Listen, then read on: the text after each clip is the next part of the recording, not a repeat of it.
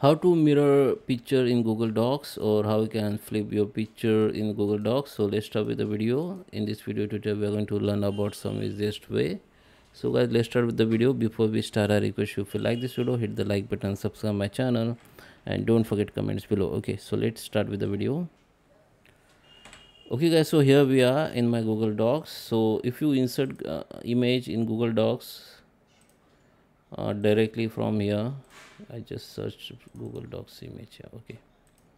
So if you insert any image like this in Google Docs directly, then here you can see there is no any option to flip your or make mirror your image. So if you want to mirror your image, there is an option I will show you. Okay, first let me delete this image.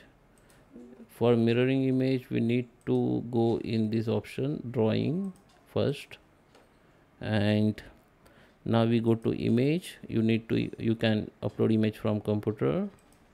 I just search for here for tutorial purpose. Okay, so this is Google Docs image. I just insert here. Now the image has been inserted. Now what we need to do here, you can after just select the image, go to the action button, and here you can see the option called rotate, and you can see you can rotate horizontal and vertical. Okay, but I will show you next option which you can use, and you can rotate or flip your image as per your requirement. Okay, so if you want to rotate your image horizontal, you need to just select the image, select that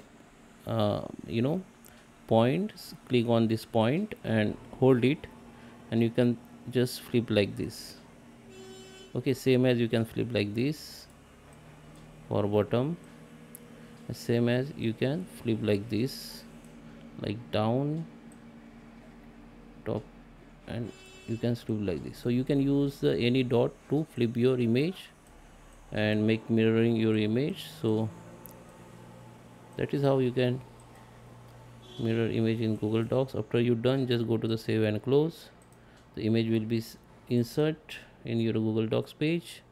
Now we need to click on this option wrap text. Now you can move your image as per your requirement. Okay, so I hope you like this video. Please subscribe me. Thank you for watching.